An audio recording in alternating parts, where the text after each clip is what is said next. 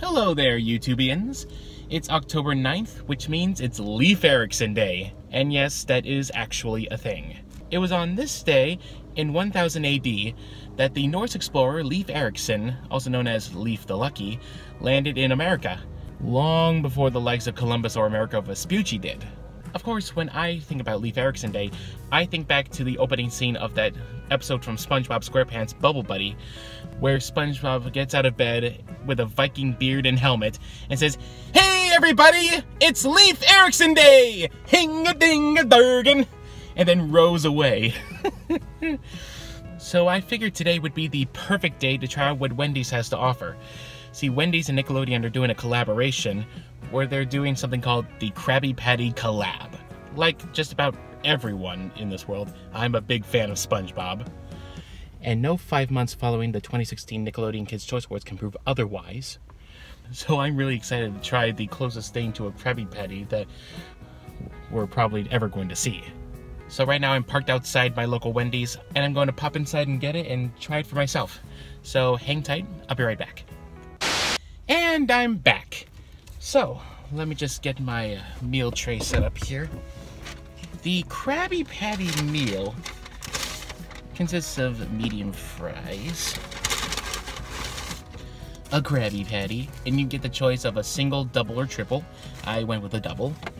And of course, the pineapple under the sea Frosty.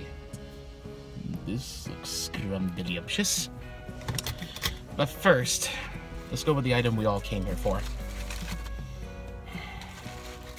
The Krabby Patty, as it's described, has a standard meat patty with American cheese, with, yep, I can see it here, some lettuce, tomato, and onions, pickles.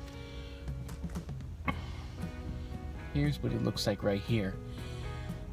And of course, it does have the secret Krabby Patty sauce. I'm not sure you can tell from the light, but oh, here we are. This one, I'm a little hesitant about. Let's get a little taste first.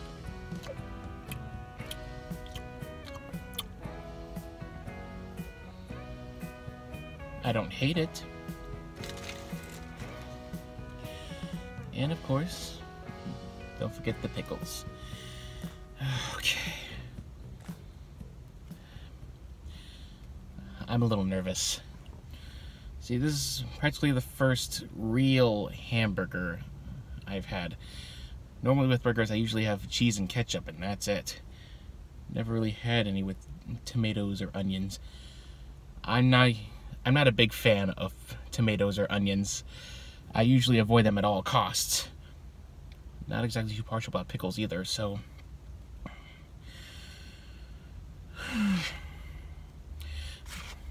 I mean, even when I get a Baconator here at Wendy's, I usually get it with no mayonnaise, because it just makes it too soggy. But, here we go.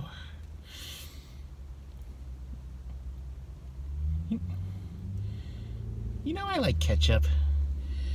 It's a fine condiment, contrary to popular opinion.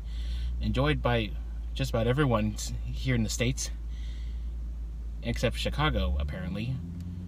God forbid you put ketchup on a hot dog, they act like the world's gonna blow up or something. Okay, I'm stalling, sorry.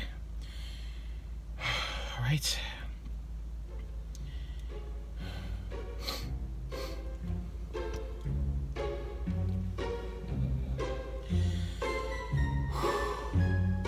Down the hatch.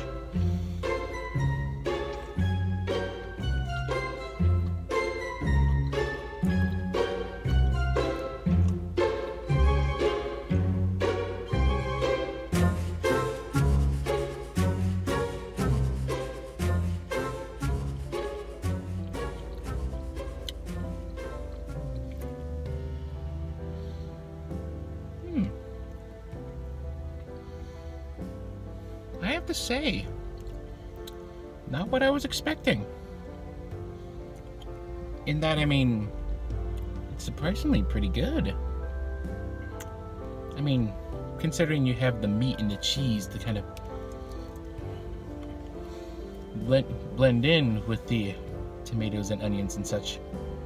It's not as bad as I thought it would be.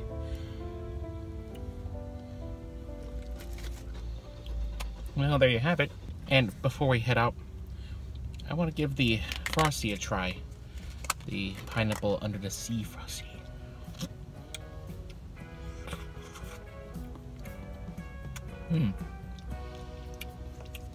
Standard vanilla base with some kind of dull, like, pineapple syrup or something. They didn't give me a spoon, but luckily I have some utensils stashed away in my car. I don't have a spoon, but I got a fork. That's close enough.